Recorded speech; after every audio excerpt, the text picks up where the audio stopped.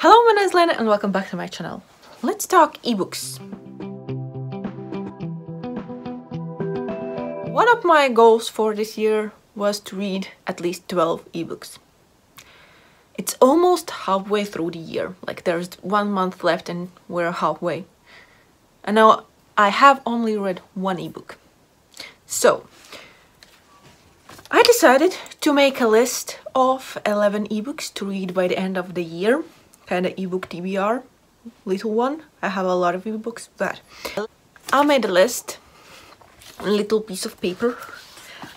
I don't know how I'm gonna stick it into my reading journal, but I have lists for other things and I love like coloring them in when I have read the books. So I decided to make the list for ebooks so I can color in. Maybe that will motivate me to actually pick up some ebooks. I have them all in a folder on my Kindle and we're gonna go through them. There are like no specific order or why I chose them. Some are because I want to read them, some are because they have been on my Kindle for a really long time. Mostly I don't know what those books are about. Some I just liked the cover, so a lot of different reasons. So let's talk about the 11 ebooks I have chosen for myself to read by the end of 2021. The first book on my list is Warcross by Mary Lou.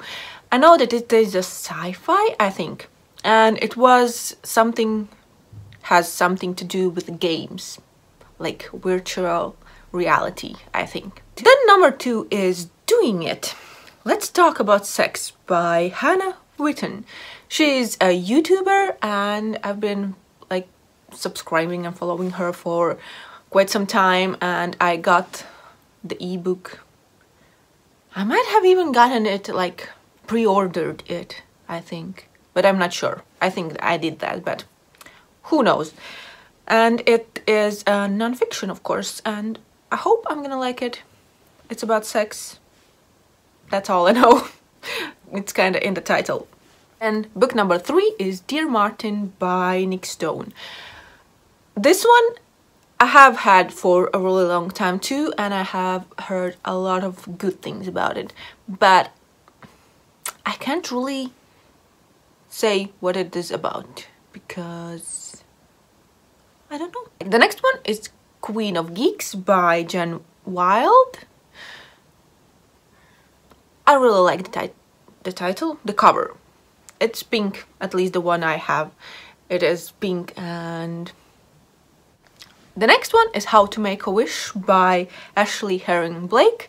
I think this was a YA contemporary with a female romance. I think. I might be wrong, but I think it is that. And I've been interested in it for a while, so finally I need to read it. The next on my list is The Astonishing Color of After by Emily X.R. Pan.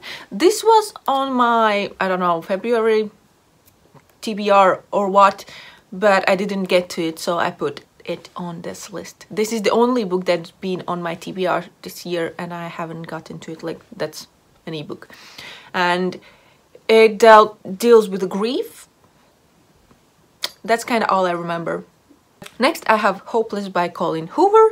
I have read some books by Colleen Hoover and I have enjoyed them, but yeah, so I want to read more. We'll see how I like this one. The next one is Eliza and Her Monsters by Francesca Zappia. This is a YA contemporary that has to do with a character who draws comics, I think, and then she befriends one of her fans. I don't know if she knows that he or she, I don't know what like genders are the characters, but yeah, I think it's like their relationship. Next I have Cold Snap by Mackie Santiago.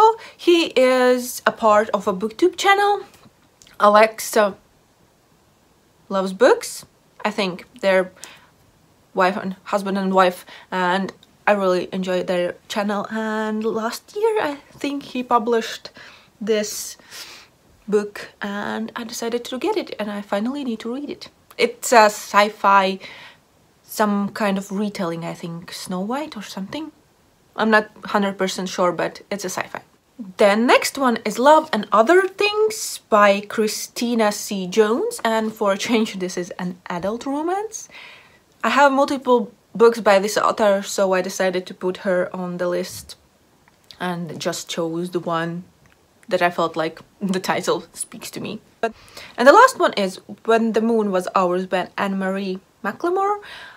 I've been wanting to read their works for a really long time, and this is the book I have, so I'm gonna read it. I hope I'm gonna like it. We'll see. Those were the 11 books that are on my TBR list.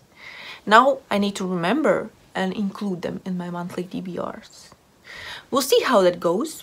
Wish me luck. Please let me know. Do you read ebooks? Do you like reading ebooks, or do you forget about them like I do? I have a Kindle. I have a lot of ebooks, like hundreds of ebooks, but I tend to forget because they are here. I don't see them all the time like I see my physical books. So that's why I tend to forget about them. But I enjoy reading like that you don't have to sit up. I can lay in bed and read my ebook. That's what I like. But usually I fall asleep if I do that in the evenings. But that's not the point of this video. So yeah, I shared books. You can let me know if you have read any of these. What do you thought about them? Wish me luck. Let's hope I'm gonna read them all by the end of the year. And yeah, that's gonna be it.